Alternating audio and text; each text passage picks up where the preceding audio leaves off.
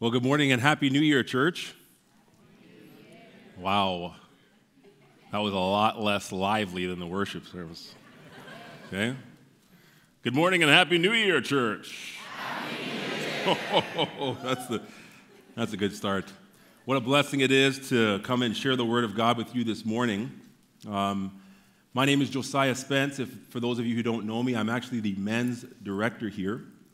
And if you have your Bibles, as Jerry mentioned, please turn to Hebrews chapter 12, verses 1 and 2. Just a few pages over from what you just read. Hebrews chapter 12, verses 1 and 2. As you're turning there, I'd like you to imagine yourself as an Olympic long-distance runner in the ancient Greco-Roman world. I want you to picture yourself walking into the Colosseum filled to capacity and hearing the roar of that crowd. And after being in awe of that crowd, I want you to, in your mind, glance down at your feet, look inward, and remember how you got there. To remember the strenuous training that pushed you to your limits. To remember the words of your coach, which were to stay in your lane, lift your legs, and lean forward at the finish. To remember is the runners that came before you. They're examples of perseverance and grace, grit and sacrifice, these former champions who serve as a personal testimony of what it looks like to run a race with endurance and finish well.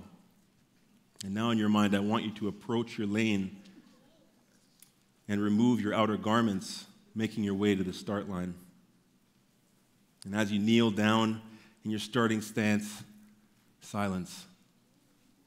Before that great horn, the crowd erupts as you and the rest of the runners spring from your start positions, and all that is left to do is all that you came to do. Run. Run, remembering the example of those who were crowned. Run without anything weighing you down. Run the race that is set before you with endurance. Run with your eyes on the prize. Let's share a word of prayer before we dive into our text. Heavenly Father, I thank you for your word. And as you send it forth to accomplish what you purpose, I pray that you would accomplish what it is that you purpose through it. And by the power of the Holy Spirit, we thank you for the riches and the grace that we have in Christ. And looking forward into this new year, we pray with eyes that are fixed on him and hearts that don't give up. In Jesus' name, amen. The foot race was one of the most popular events in the Greco-Roman games, and it's actually served as the perfect metaphor for the Christian life, especially for believers who would be reading this letter. Around AD 70, Jewish Christians, or Hebrews, living in Rome, faced severe persecution, tempting many of them to shrink back in their faith as a means to avoid harm and public shame. And it wasn't as though these Christians were new to suffering. No. Hebrews 10:32 tells us that after they were enlightened by the gospel, they endured hard struggles with suffering, with many of them being publicly exposed to reproach and affliction. It wasn't that they had been shell-shocked by their suffering, they were languishing in it, really going through it. It's no wonder that they were tempted to throw away their faith and confidence and to shrink back from following Christ. All they would need to do to avoid their suffering, return to the old Levitical system, live by the law of Moses in their Jewish community, keep their mouths shut under Roman rule. And in Hebrews 10:36, the writer tells these Christians that they had need of endurance, the grit to keep going in their faith, and the commitment to finish strong. And I would submit to you today that for our church, this is a word in season.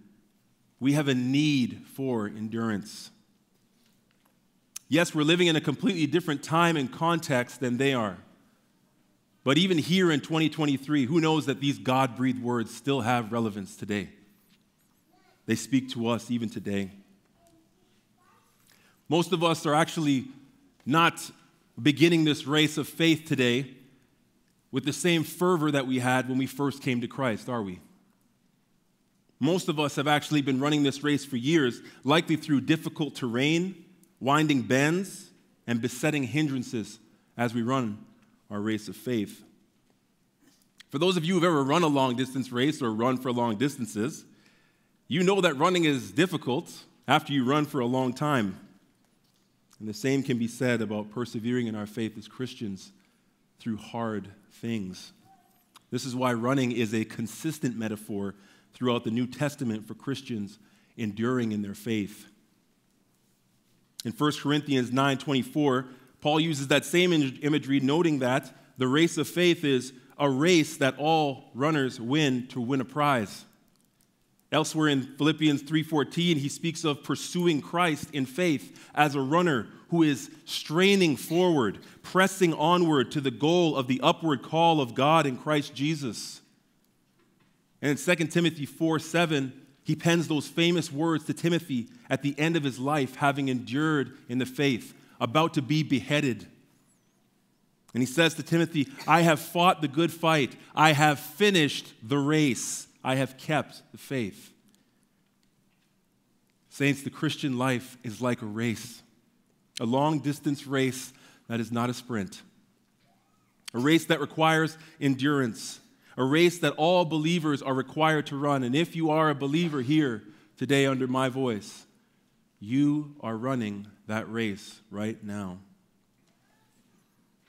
And as I reflected on our text before this new year, I asked myself some questions, and the first was personal, and it was this: how am I, as a Christian, to continue running the race that is set before me?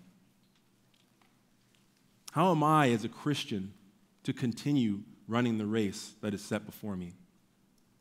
The second was a more corporate question for our church. How are we, as Hope Markham, to posture ourselves in the race of faith this new year and onward? We'll find these answers in our text. Look with me there now. Hebrews 12, 1-2. Therefore, since we are surrounded by so great a cloud of witnesses, let us also lay aside every weight and sin which clings so closely. And let us run with endurance the race that is set before us, looking to Jesus, the founder and perfecter of our faith, who for the joy that was set before him endured the cross, despising the shame, and is seated at the right hand of the throne of God. In our passage here, the author has actually just capped off 3 chapters worth of encouragement to endure in the faith. And he imagines the Christian in a Colosseum that is surrounded by spectators that he refers to as a cloud of witnesses. Now, these spectators aren't the traditional spectators. They aren't Greco-Roman citizens cheering Christians on for their faith in Christ. Neither are they Jewish kinsmen that wish them well on their new entrance into faith in Christ after believing the gospel. No, this cloud of witnesses here are the saints of old listed in the chapter before, Hebrews 11. These are men and women who were commended through their faith to God, these saints who lived with the assurance of things that they hoped for and were convinced of the realities of the things that they yet did not see. These were men like Abraham, who obeyed God by leaving his homeland, traveling to the land of promise, though he didn't know where he was going, to receive the land that God had promised him and given to him as an inheritance. These were women like Sarah, Abraham's wife, who received the power to conceive by her faith, even though she was past the age of childbearing. Leaders like Moses, who by faith refused the honor and privilege of being called the son of Pharaoh's daughter, choosing rather to be mistreated with the people of God than enjoy the fleeting pleasures of sin. And we could go on speaking about Abel, Enoch, Noah, or Rahab, and many other saints of old who died believing in God's promises, even though they did not see them fulfilled in their lifetime. And yet, they endured to the end of their lives, knowing that God was, is, and always will be faithful to his promises. For us, these individuals serve not as spectators in the traditional sense. Samson's not in heaven right now saying, "Yeah, go Josiah, go." He's not saying that right now. okay? These people don't serve as spectators in the traditional sense. They are rather witnesses. Witnesses who have testified with their lives that God is faithful to his word. These witnesses serve as examples for us to imitate, to endure in our faith before we cross the finish line into glory. And this is why, according to our text, we are to imitate the faith of these witnesses by laying aside the weights and the sins in order that we might run with endurance. Look back with me at verse 1. Therefore, since we are surrounded by so great a cloud of witnesses, let us also lay aside every weight and sin which clings so closely, and let us run with endurance the race that is set before us. You can see that. Let us lay aside every weight. Let us run with endurance. So the author is putting himself in that same position as the Christians he is writing to. He is running this race with him, like an Olympic-level runner. And by the way, Olympic-level runners, they eat and they train to strip excess weight off their bodies. And before they run their race, they remove all of their clothing, or almost all of it, that they might remove anything that weighs them down or restricts their movements.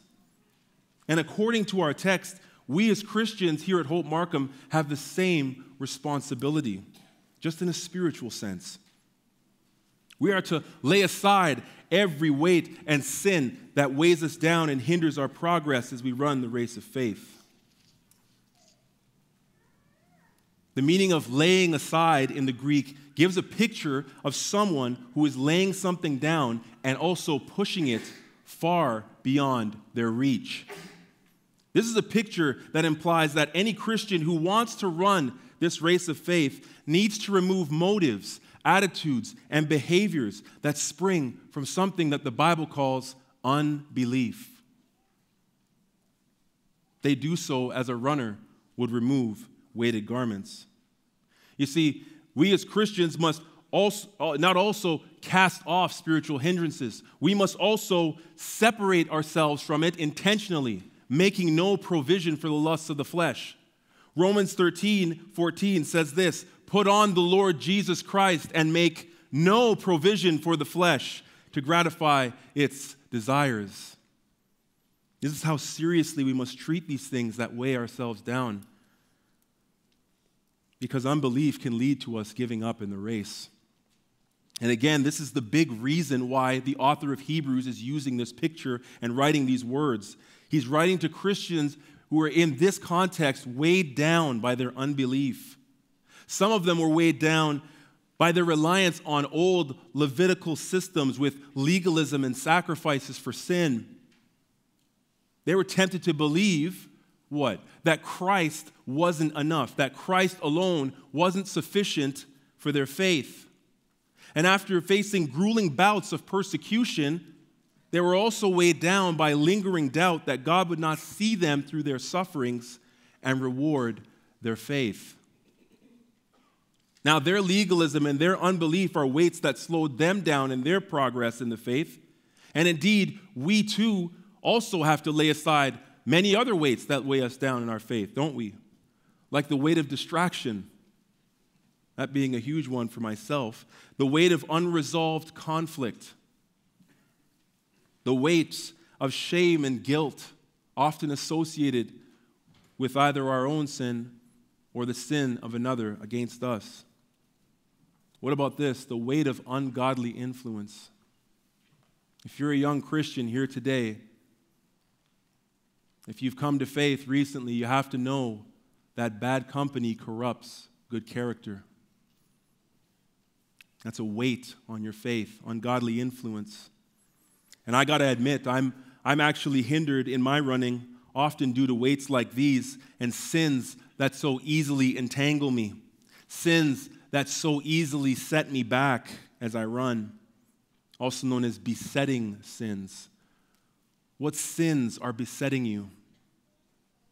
Is it the tongue that can't be tamed?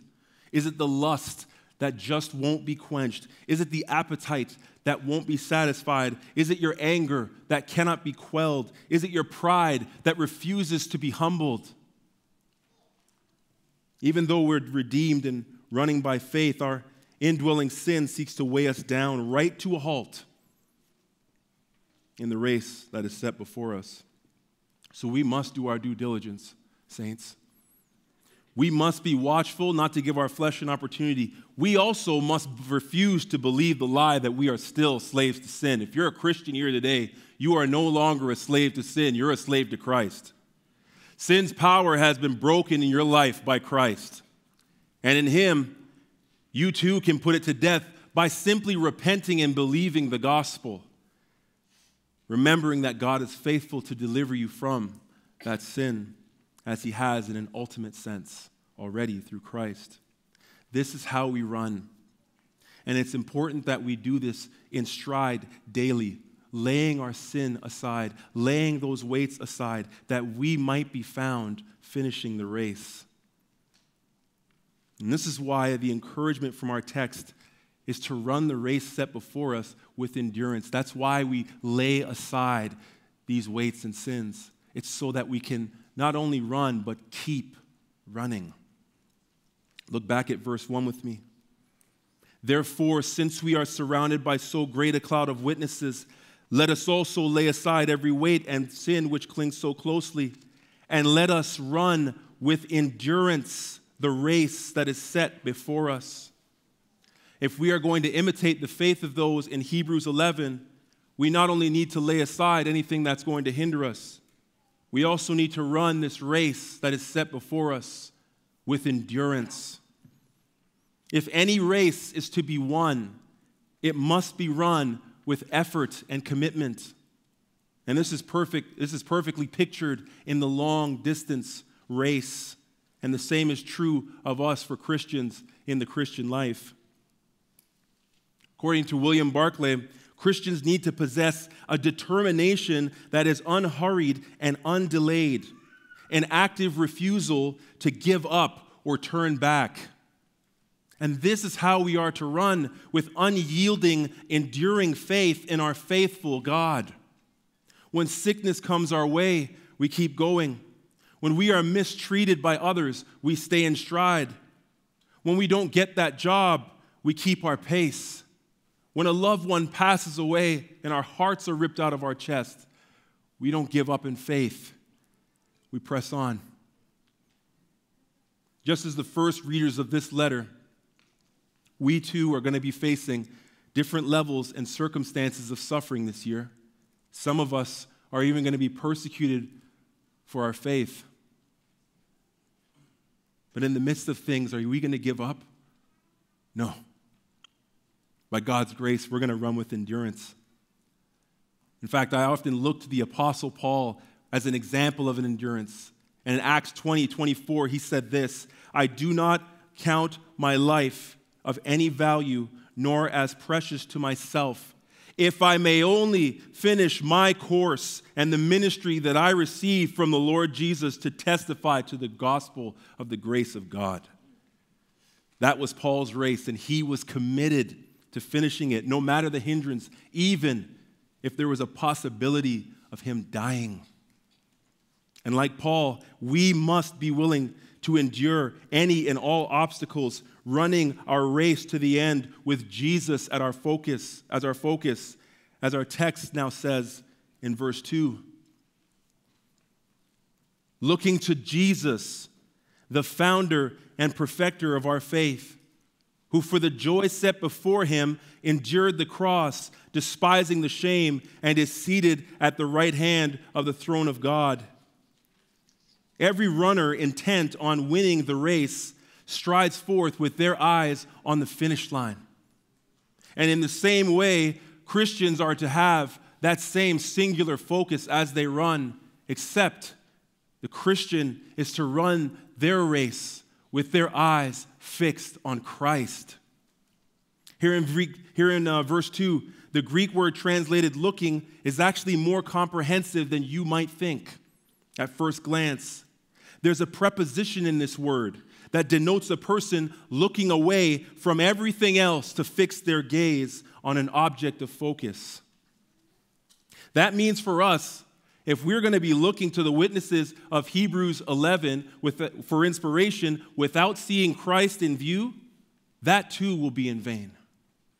And yes, we must identify the weights and the sins that beset us, but we must avoid becoming fixated on them, for even that will hinder our progress.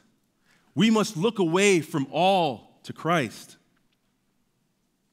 To the weary saints in our church, you're running and it feels like you can barely breathe. Your legs, they're barely moving in your faith. You're running with your head down, lacking zeal, and you're doubting your ability to finish the race. What is the Word of God saying to you today? It's saying, look up, look to Christ, look to Jesus. Did not the founder of your faith begin the good work of salvation in you? Will Christ not preserve those who are persevering? Will God not give strength to the weary as he's promised in Isaiah 40? Will the perfecter of your faith leave your salvation unfinished? May it never be. Even when we are faithless, he is faithful, for he cannot deny himself. This is who our God is, church. Faithful to the end. Faithful to see us to the end. There is no other object worthy of our attention or more worthy of our attention than Christ. Jesus, the only innocent man in human history, past, present, and future, who laid down his life for wretched, undeserving sinners. Jesus, the only begotten Son of God, with whom God the Father was well pleased, dying accursed on a cross to satisfy the wrath of his God and Father for wretched sinners.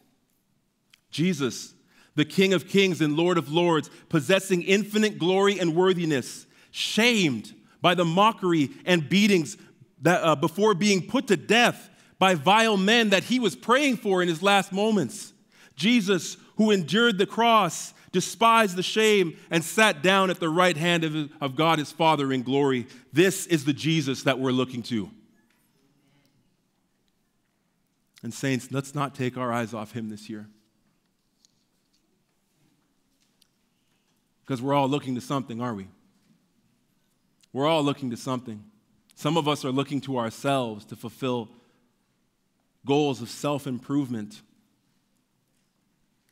to plot our own course, to be the captain of our own ship. My question to you is, who or what are you going to be looking to in 2023 when you leave this service? Are you going to be looking to Christ, or are you going to be looking to something else?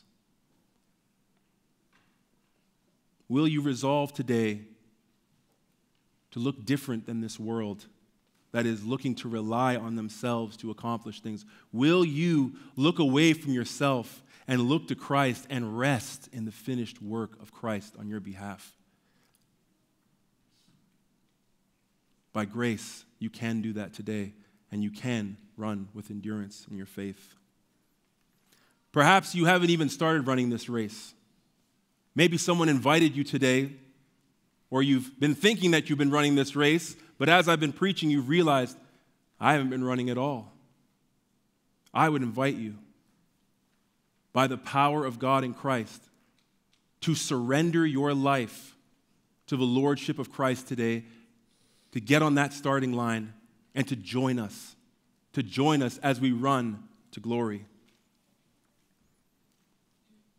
One of the ways that we can, church, fix our eyes on Jesus is by participating in communion.